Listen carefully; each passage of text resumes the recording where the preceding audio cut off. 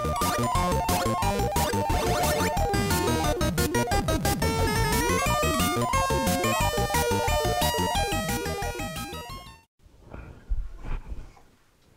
this is Jeff from the Ozark Mountains in Missouri, USA. This is a quick addendum to the video I did a couple weeks ago about refurbishing the Wico Command Control joysticks, which are these guys. Now this one, which is marked number 2, which means it was plugged into port 2, and thus was the most used on the Commodore 64, had a problem where if you're bearing really hard to the right, that trigger wouldn't work. So, since I'd already done all the other work, I decided to dig into that today to see if I could figure out why. So, let's get right to that and see if we can't fix it. So, you remember a few weeks ago, we looked at repairing these Wico Command Control joysticks, put a new centering bushing in one and cleaned it up and showed you how to adjust the leaf switches inside. Well, I noticed that on this particular one, which is one of the ones I had as a kid, when I was playing Jumpman and I went all the way to the right hand side, that fire button didn't work anymore. So I got to looking at it, and what was happening is that, you know, in the middle of being excited and playing and you whip this thing over to the side, you kind of have a tendency to pull up a little bit, and it was pulling this domed piece, which is what hits the switch for the fire button here on the bat handle. It would pull that dome away from the switch contacts a little bit, and that made all the difference in the world. So I got to wondering why. You'll notice that this joystick has a number 1 sticker on it, which means that this one has a number 2 sticker. And all of you Commodore fans will know that most games were set up to use the number 2 joystick port for some reason. Maybe because it was the lowest memory address. I don't know, but most did.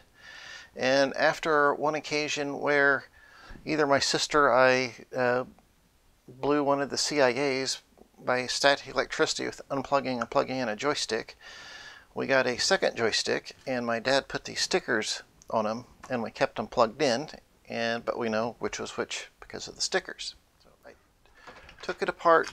I took the bat handle out of the little box that the works goes in.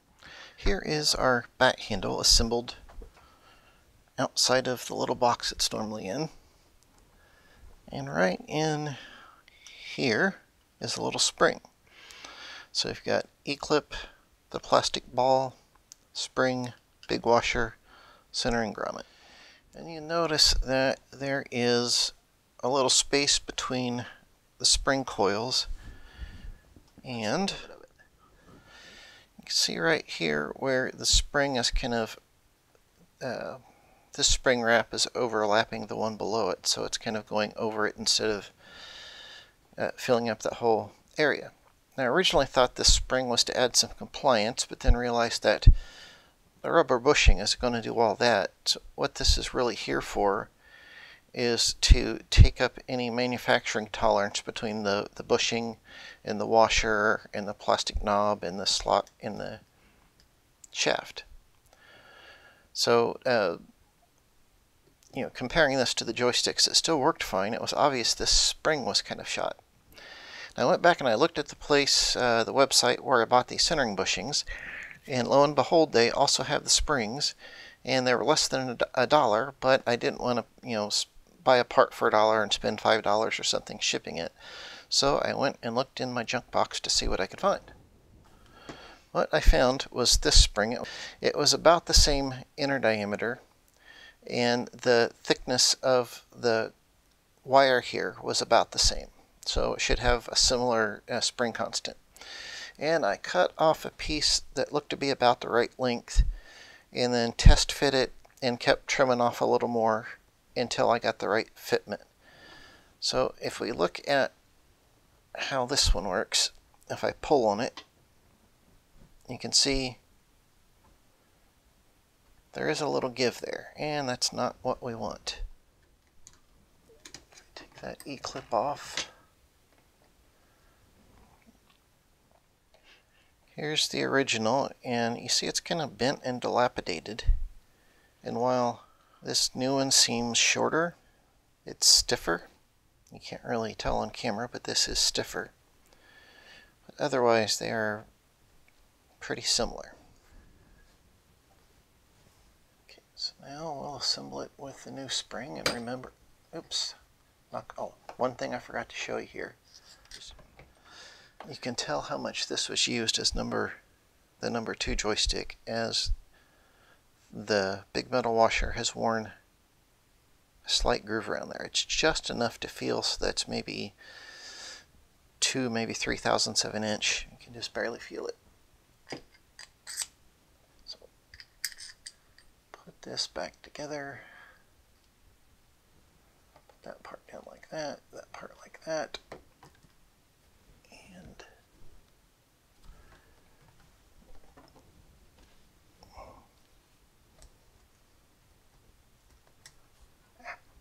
this is so much harder to do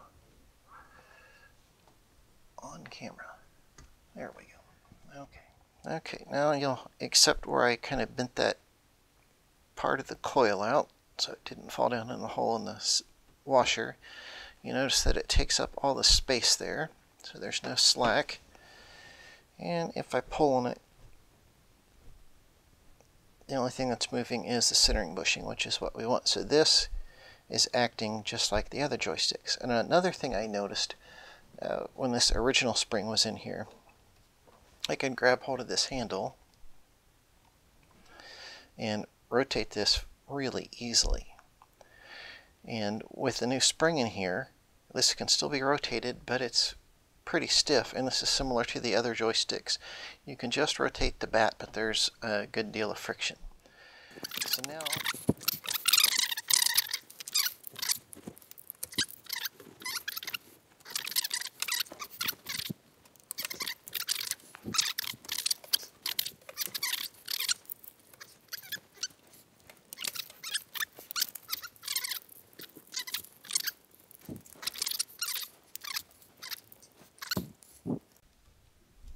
well, how about that? I broke a wire off here because I've been fiddling around with this thing so much. So I'll get this other trigger switch back on here and get our broken wire fixed. So, well, I hope this shot comes out clear enough that you can see it. But they've run the wire through both pins here. This is a double pole, double throw switch. So I'm going to try the desoldering again, see if we can get that big blob of solder out of there. Well, that helped out.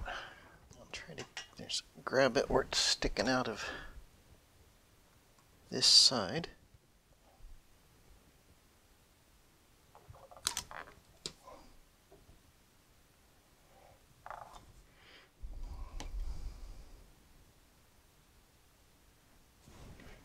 Okay.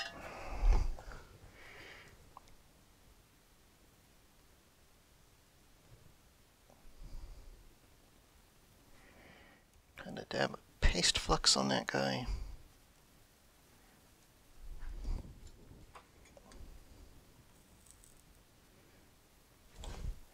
There we go.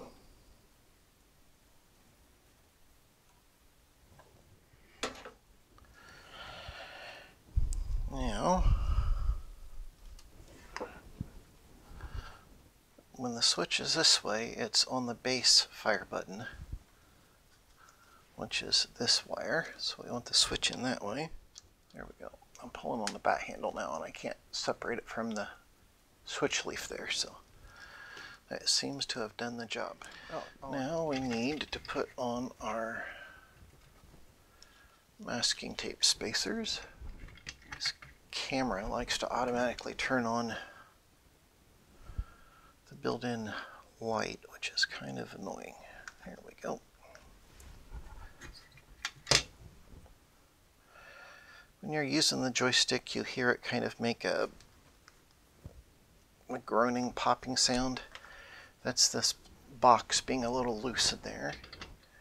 And 3 or 4 or 5 layers of masking tape on the corners will let the bottom cover put more pressure on that and keep it from doing that. Okay. You want to make sure that none of your wires are over the post there, because they'll get squished. Okay. Put that on there like.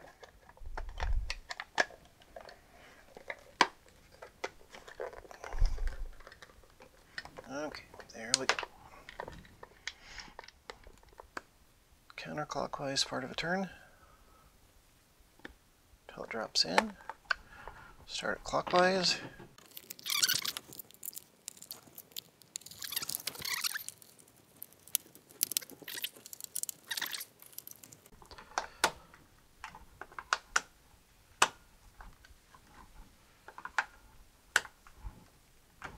Oh, another thing, I also replaced the rubber feet on all three of these joysticks, and I found these are exactly the same size and shape as the ones used on the Commodore 64 itself. And I went looking around and I bought a whole pile of these from the manufacturer, and I will have those up on my website here shortly. I'll put a link to these on my website, and the replacement springs from the place I bought the centering grommets. I'll put that link down there too. So my suggestion would be that if you're going to replace the centering grommet in these, go ahead and order that spring and replace it at the same time, because the spring is inexpensive and you don't want to not have it when you need it. Okay, we got everything set up. I was cleaning up some of my stuff the other day and I found several of these Epix fast load cartridges, so we're going to try one out here. And I know there's some shortcut keys when you've got this in there, but I'm going to do the old-fashioned. Typing it all out.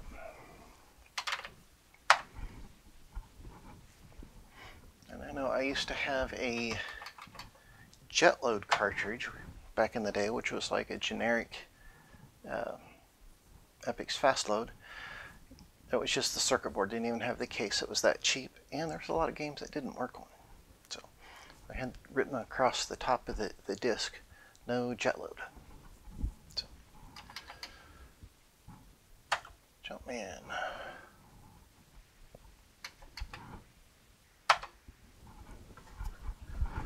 See how long this takes to load this way.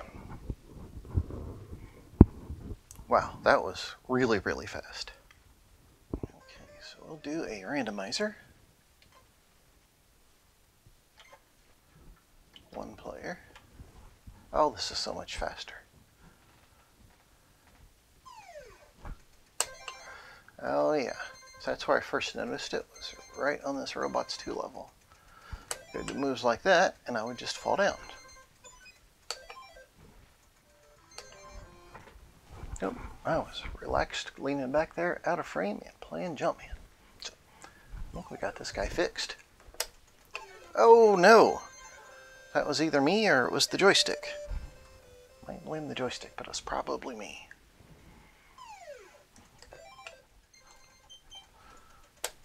Oh no! Might still have a bit of a glitch there. Just wanted to show you here that I adjusted this bottom leaf so it angled down to make sure it stayed in contact with the dome there. And then I adjusted this top leaf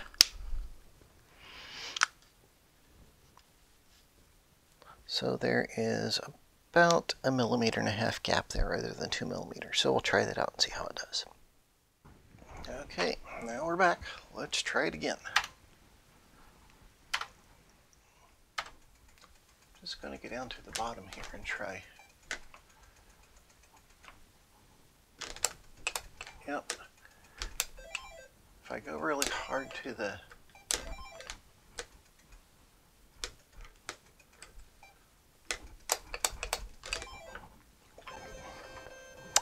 okay, back to the drawing board. Well, this is our rather poor camera angle, but I don't want to tear apart the bench again, just to do another simple test. But I noticed that with it like this, if I go all the way this way, which is to the left, watch that gray plastic box. You see how it's hardly moving? If I go all the way to the right, it really slips up out of the hole there, and you can hear that creaking sound when you're playing. So I'm guessing maybe the fit on this side where that box goes down in isn't fitting so well. And even though I've got my tape on here, it's not keeping enough pressure down on that side. So I will investigate that here for a few minutes, and we'll try something else.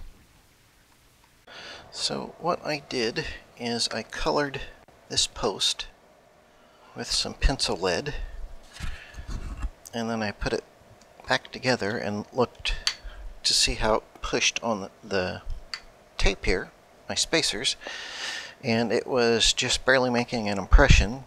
So then I doubled the tape up and did it again, and it made a good impression. So that told me that I didn't quite have enough spacer in there, and given that the tape kind of will compress a bit, that made sense. So I basically doubled up the tape.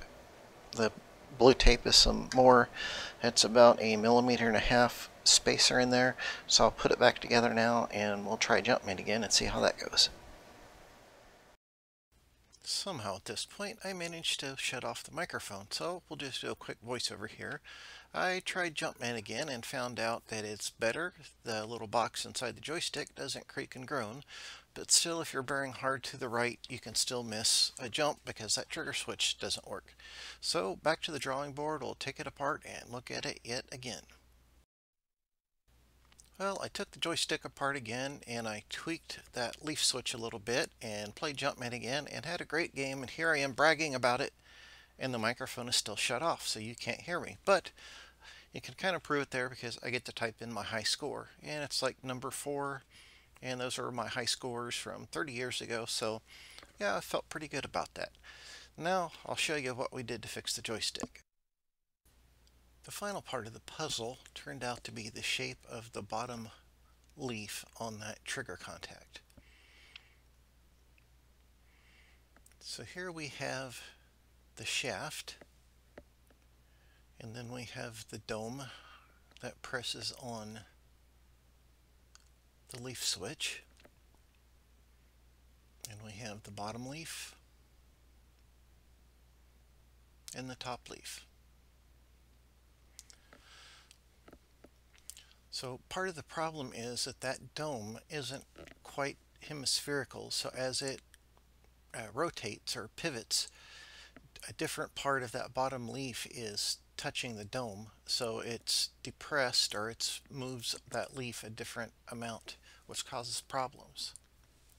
I could also feel a slight ridge or wear along that dome where the switch had been contacting, so for all the years and thousands of hours of use, it wore a little bit too. So here's another view of the leaf contacts on the switch. There's the top leaf, which is just straight. That's the one that we adjust to get the gap that we want. And then there's the bottom leaf. And what I did is I bent a little hook or curve on the end of that, sort of like is shown in my crude picture here. And that just allowed the dome to make contact closer to the same area and keep that gap consistent no matter which way you had the joystick moved. Well, I hope you've enjoyed this video. We got the Port 2 joystick working, and I had one of my best games of Jumpman in many years. It just took a little determination and some detective work to figure out what the problem was and devise some solutions to take care of that. Allow me to do a freeze frame here because of some other technical difficulties with the recording. We did get my old Port 2 joystick fixed up and adjusted to account for all the wear from over the years. If you're not already a subscriber, please consider subscribing. Look down below for the rectangular subscribe button and mash on that guy. When you do that, you'll see a bell-shaped icon appear. If you click on that, you'll be notified just as soon as I post a new video. I sure would appreciate it. If you have any questions or comments or other thoughts, just leave them in the comments section down below. I would like to hear from you. Thanks a lot, and until next time, bye.